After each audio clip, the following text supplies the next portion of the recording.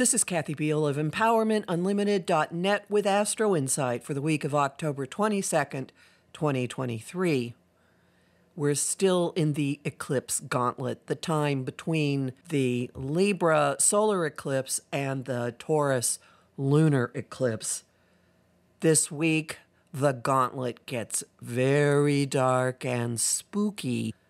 Mercury and Mars are already in Scorpio as we start the week. And on the 23rd, the Sun also enters that sign.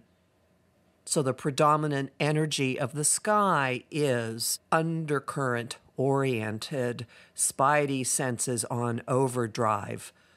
Lots and lots of communication without words, simply knowing, perceiving, understanding, trafficking in secrets and in power, and a lot of action and forward motion without tipping your hand as to what you're doing. It's as if everybody has a mask on this week, and the mask is obscuring what's really going on inside each person.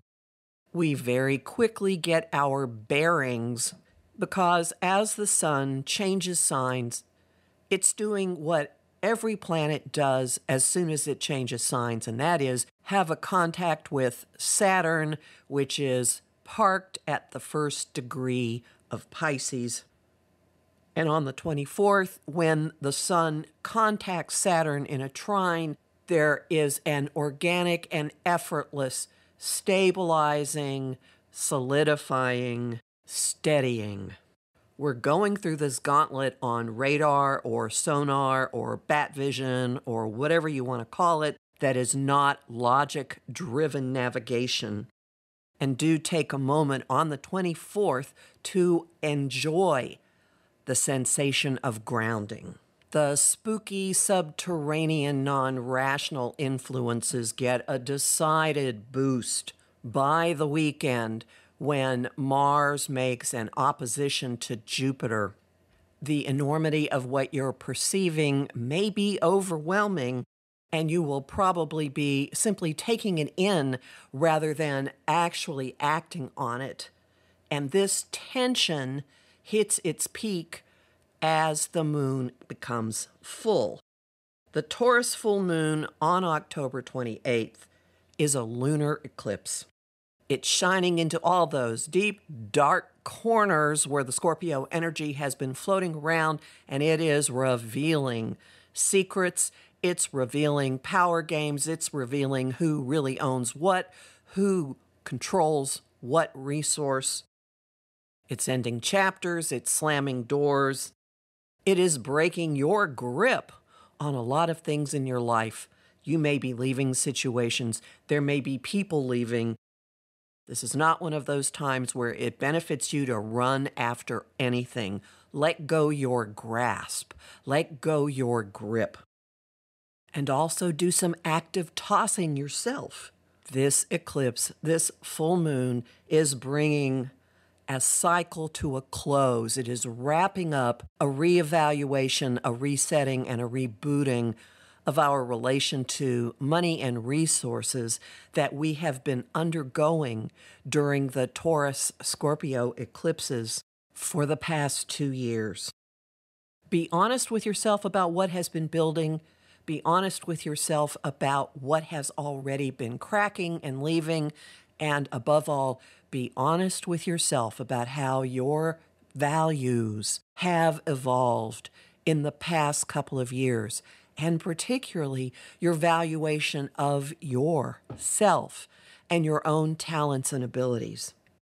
Many changes and departures will happen extremely quickly, but a number of them are going to take a while to play out. So know that this eclipse is not going to be a one-day affair. None is. As much as you can bring yourself to simply observe, Mercury is also opposing expansive Jupiter. On the far side of the eclipse, Mars opposes Jupiter just before, Mercury opposes Jupiter just after, both on the same day. The information may be overwhelming, the revelations may be overwhelming. Just sit back and take them in.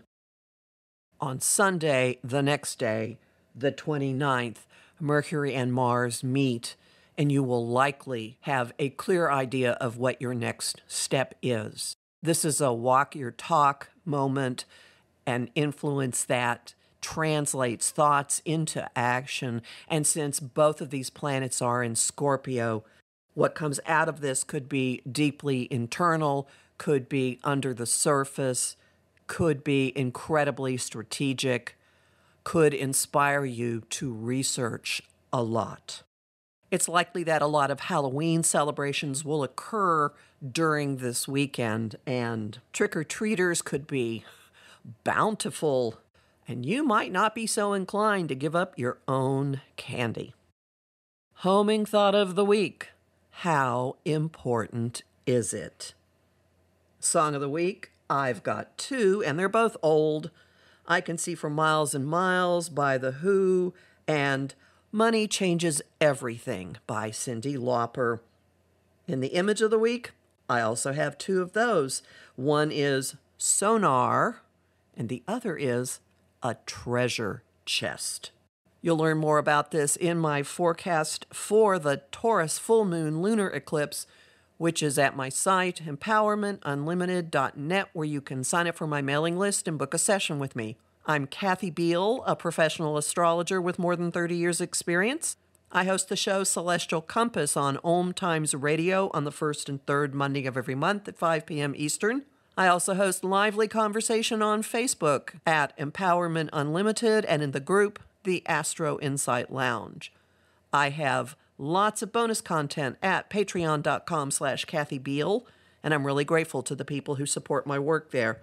I post on Instagram and Threads at @KABiehl and on YouTube at the Professional Aquarian channel. Talk to you next week.